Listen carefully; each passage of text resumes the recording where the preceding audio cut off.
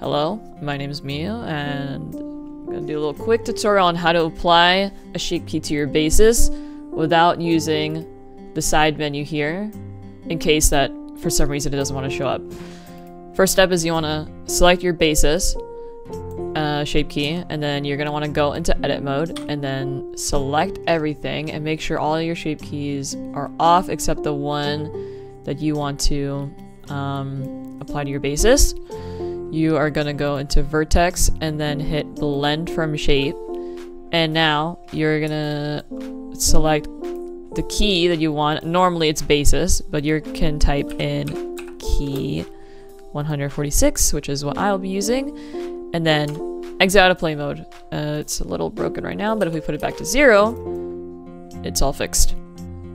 And that is how you fix your shape key and apply a shape key to basis without your side menu.